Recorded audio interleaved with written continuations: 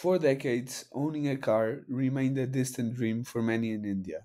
But in 2008, Tata Motors dared to disrupt the automotive landscape with the revolutionary Tata Nano, dubbed the world's cheapest car. Myself, Salvador, Roberto, Nikoloz, and Julian are going to present this company's approach on target pricing, costing versus innovation and quality, value chain, kaizen costing, and finally, a conclusion. Welcome everyone. Now I will explore the Tata Nano's journey, a brave venture by Tata Motors to create the world's cheapest car, targeting a sale price of just 100,000 rupees, around $2,000. This vision challenged the traditional automotive pricing model, aiming to make a car ownership accessible to millions who could only dream of it. To meet this ambitious price, Tata Motors implemented a strategy focused on simplicity, cost effective materials, and innovative engineering. The Nano's design minimized manufacturing complexities, while partnerships with suppliers ensured components were cost efficient without compromising quality. This approach, grounded in frugal engineering, required creativity and problem solving to deliver a car within tight cost constraints. However, the Nano faced significant challenges. Quality and safety perceptions, coupled with the stigma of being labeled to the cheapest car, deterred potential buyers. Operational setbacks and misaligned market dynamics further complicated its adoption, ultimately leading to its discontinuation. Despite these obstacles, the Nano project offers invaluable lessons. It highlights the importance of aligning product offerings with consumer aspirations beyond mere cost. The experience underscores the delicate balance between innovation, cost cutting, and maintaining quality. It also emphasizes the need for flexibility and adaptability in strategy, responding to a market feedback and changing conditions. As we reflect on Nano's journey, it's clear that while the car did not achieve the commercial success, it remains a bold experiment in automotive history. Tata Motors' foray into target pricing with the Nano has provided critical insights into the interplay between cost, value, and consumer perception, lessons that continue to influence the industry today. In conclusion, Tata Nano's story is fascinating case study on the challenges and opportunities of making car ownership accessible to millions. It's a testament to the spirit of innovation and the complexities of market strategy in the face of ambitious goals. Tata Motors' approach to the Tata Nano to highlighted a significant tension between the principles of aggressive cost management and the pursuit of innovation.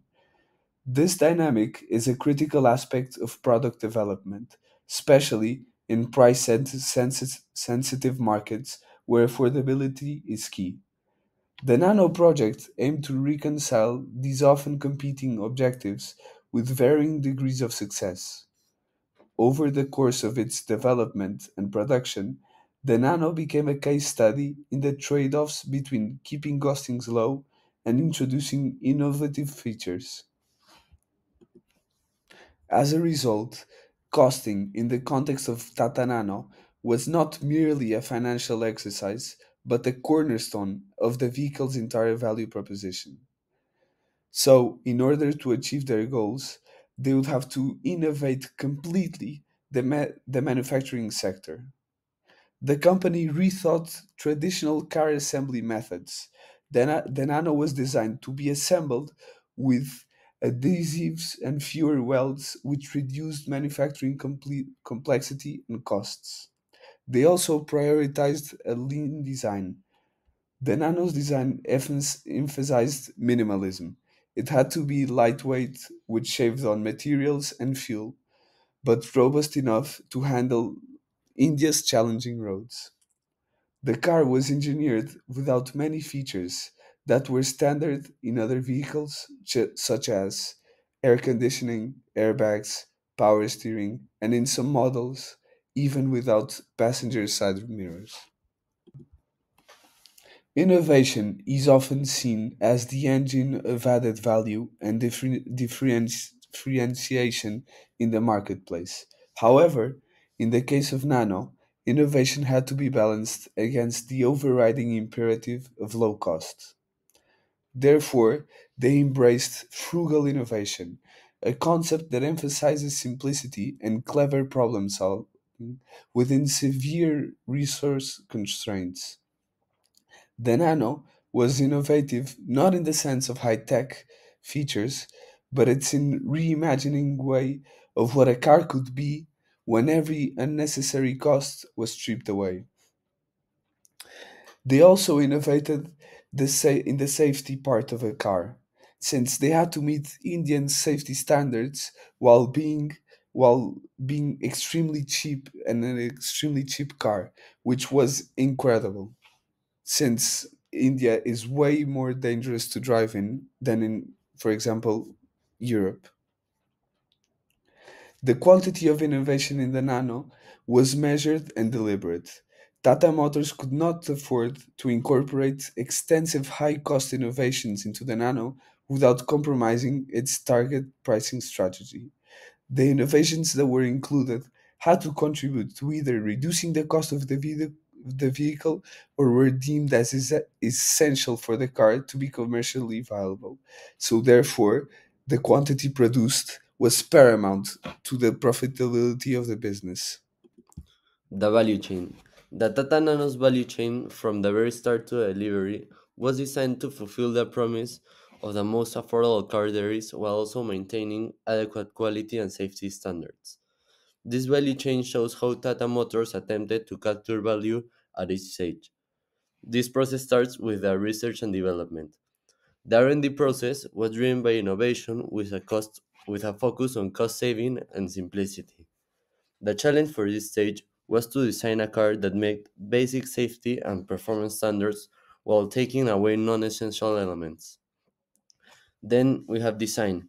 This car's design had to be innovative enough to stand out in the market, yet simple enough to keep production costs low.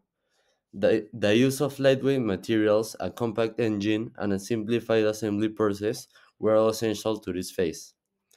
Procurement.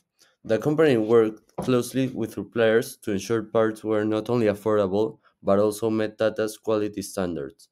Suppliers were often involved right from the design stage to ensure that the components could be manufactured at the target cost.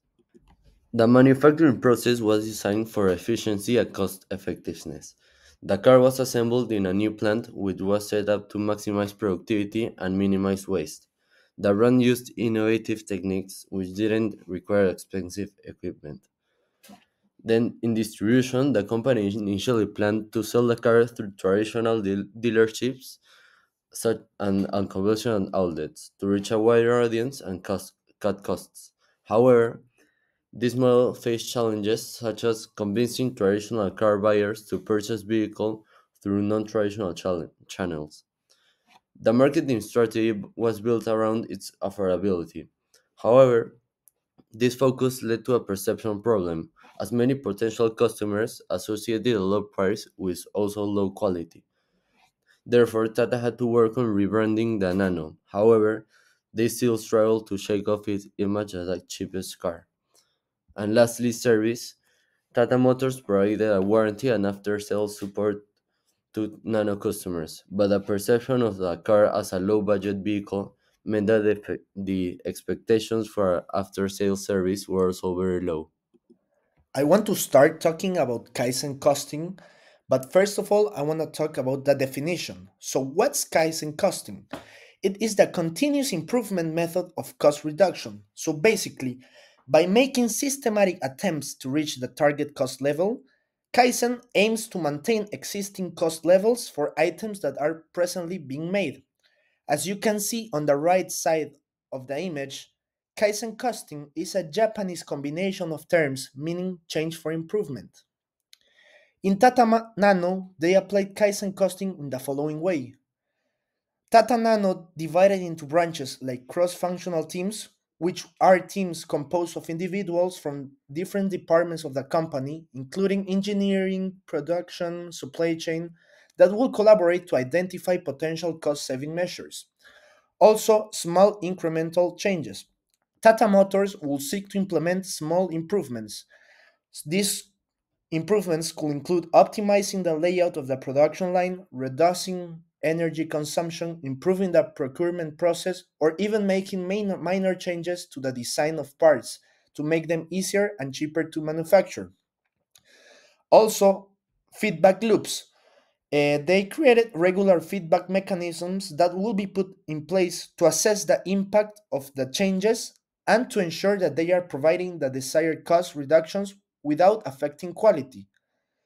Supplier involvement. Suppliers will be involved in the Kaizen process to help identify cost savings in materials and components without compromising the quality of the inputs. And finally, one of the most important ones, customer feedback. Customer feedback will be incorporated to ensure that cost reductions do not negatively impact on customer satisfaction.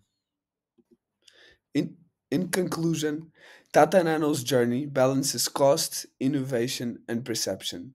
Target pricing emphasizes continuous improvement and efficiency. Nano's challenges highlights flexibility and market analysis, and it provides many lessons for product development for other companies in the future and cost management. Thank you.